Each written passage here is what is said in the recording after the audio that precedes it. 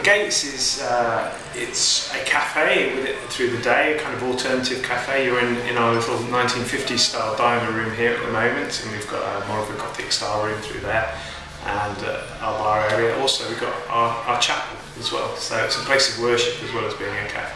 The Archbishop of Canterbury came along at the end of September when we were just sticking the last few nails in the wall, and I think most of the paint was still wet when we walked through the door, but he came and had a look round and opened it for us, which was nice. I think sometimes there's a perception that the church isn't welcoming to all groups, and I think it's a little bit tongue-in-cheek, but I think we wanted to create a name that made people feel that if they felt like a black sheep, that this was a place for them, that they could come, and there wasn't any barriers in that kind of way to stop them coming into church. We have a mixture really, but quite a lot of college students and people who would probably call themselves part of what you'd call the alternative culture, so people who are a bit gothy, skaters, all that sort of thing. But people of all ages as well. People know what we're about. They're not all wanting to get involved in the religious side of it, as they probably call it, but we're building a lot of relationships and lots of partnerships with other agencies such as the local college. There's people working with learning difficulties locally that we're pairing up with. We're doing some work with a project called Church on the Bus that you may have come across. They're doing some of their mentoring of people who are homeless, who want to move out of that. They come here and use our facilities, and we try and work together on stuff. There's all sorts of stuff going on really. I think mostly the people that we're working with haven't got a clue what church is in the first place. People who haven't had contact with church in the past, but actually are searching. So this is a place where they can come and kind of see what's going on. But it's very slow, very early days, so we'll see how it goes. I guess we're sat here as any other church in the diocese really. I've got good relationships with people in the deanery, and everyone's very interested in what's going on. Not everyone particularly understands, probably including me, because I haven't got a clue what we're doing, but I think that's part of the charm of it perhaps. We can exist as a church that doesn't work within a parish, so we exist, well, we do exist within somebody else's parish, but not as part of that structure in the same way, I guess. So it allows us to be established as part of the Church of England rather than just floating out there on our own, which is really nice to have that support and structure around us, and for us to be able to give back into that community as well. Throughout the day it acts as a cafe. At the moment we're trying to work on things. Well, I've got someone visiting in a minute actually from the college. They want to do an exhibition and use the space to do their end of term exhibition for their graphics thing.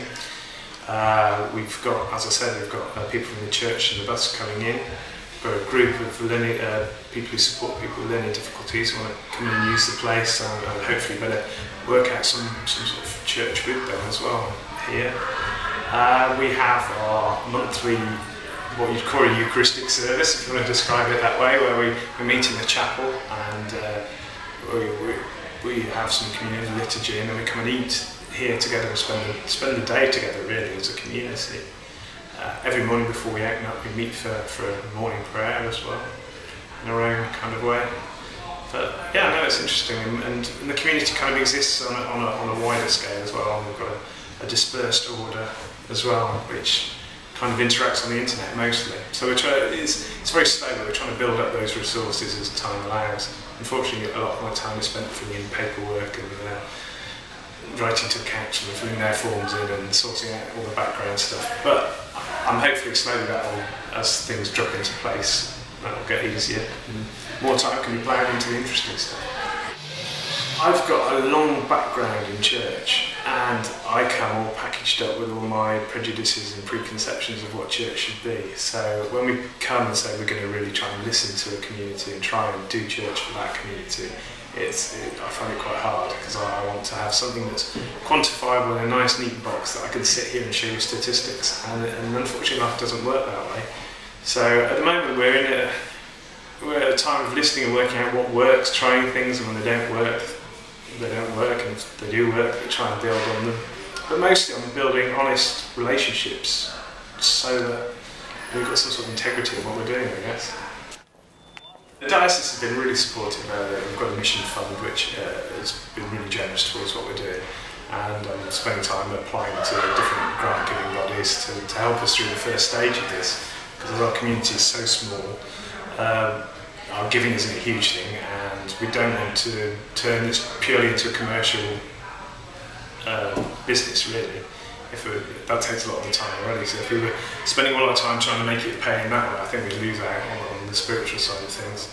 So yeah, we're working out on that, and yeah, our projections for next year are looking okay, but not quite there yet. We'll see. When you've gone through a stage of establishing something, in a way that's quite easy. You can just throw it all together. Now it's down to that how do we go from gathering people to the whole discipleship and what is worship going to look like for this community? How is it going to grow in that way? So just that continues to grow within us and around us, and that things just continue in an organic way as they've started.